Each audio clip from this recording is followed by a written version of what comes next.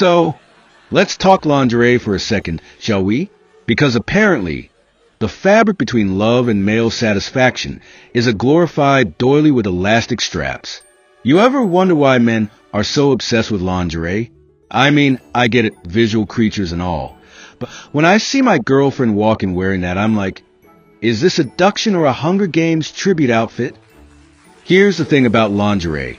It's designed to make us feel like we're unwrapping a present, right? But have you ever tried unwrapping that present after a few drinks? It's like trying to crack open a safe with a toothpick. I'm over here pulling on lace straps like, is there a combination lock on this thing? Meanwhile, she's standing there like, hurry up before the mood dies, genius. But I have to say, the rail kicker is a variety. Oh, the variety. You've got everything, lace, silk, satin, sometimes stuff that's barely there. It's like, hey, I didn't realize I ordered the Invisible Woman collection. And what's with the colors? Red is obviously for passion. Black is for... Well, we all know what black is for.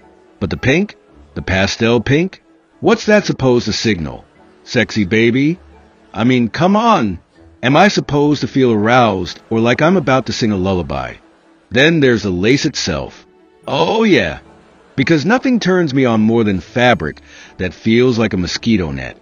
Don't get me wrong, she looks stunning, but it's like hugging a porcupine with style. I'll never forget the first time she wore a corset. I was like, wow, sexy, but are you okay? Do you need to breathe? Blink twice if you're in trouble. Look, in the end, it doesn't matter if she's in lace, silk, or a giant snuggie. As long as she's confident, that's the sexiest thing.